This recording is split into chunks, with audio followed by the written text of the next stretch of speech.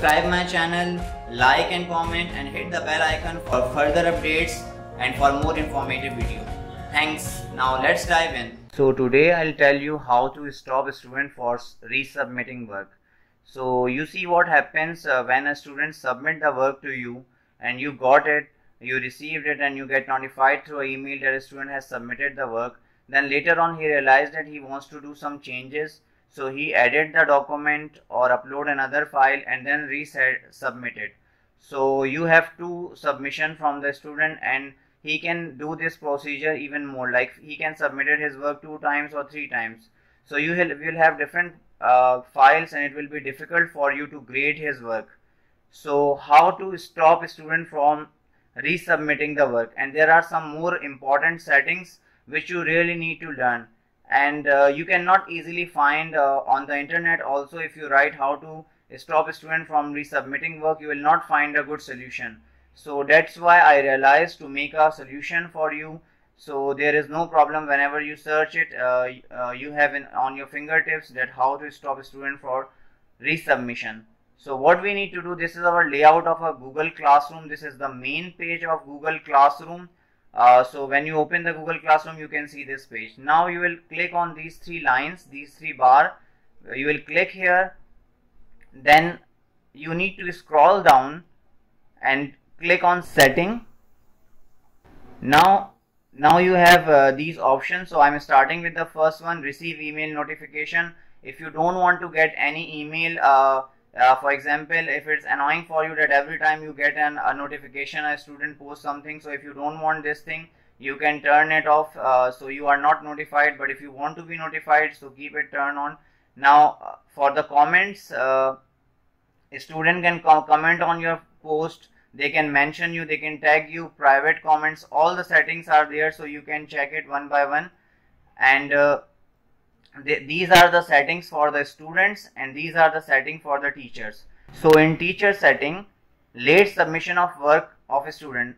For example, if you have given a work a deadline, and you want the student to submit the work even after the deadline, but you will deduct few marks for it, so you can turn on, by default it's turned on, so you can keep it turned on. But if you don't want any late submission, then just turn it off. Resubmission of a student work, this is very important option also, for which I have made this video. So if you don't want the student to resubmit work, just uncheck this. So in this way, student will not be able to resubmit the work. Once they submit their work, they will not be able to resubmit it. Now it's up on you how you want to manage it.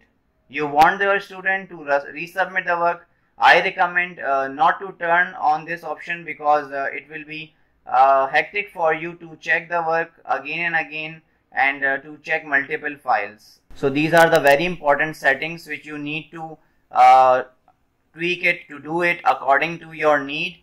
And then there are one more bonus thing which I want to tell you. You see, these are my classes, and these are very unorganized, 10 and 9, and then a demo class and 10A. So if you want to organize it, there is an easy way. Like you will just hold it and drag it to the side, so I can arrange all the classes one by one. So actually when I want to post something, it will be really easy for me to post it, because my classes are aligned, all advanced students are there. Then I have 10A, and then in the end I want to keep the demo class. And one thing more, for example, if you want to check the work of any particular class, like you want, because these all work is saved in Google folder, Google Drive. So you can click here, and it will open the Google Drive, and it will show all the work which you have assigned to the students, or other things, or whatever you have posted.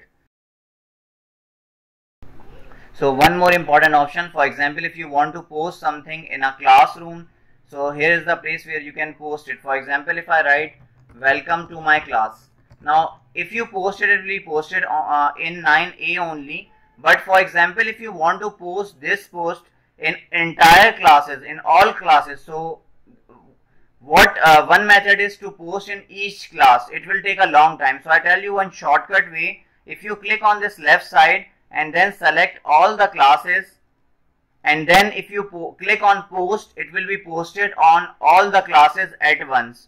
So this is a very good trick to save your time. If you want to send some message to all the students, a single message to all the students, all the classes. So these were all the important things which I have discussed. I hope that will be really helpful for you. See you, and please subscribe my channel.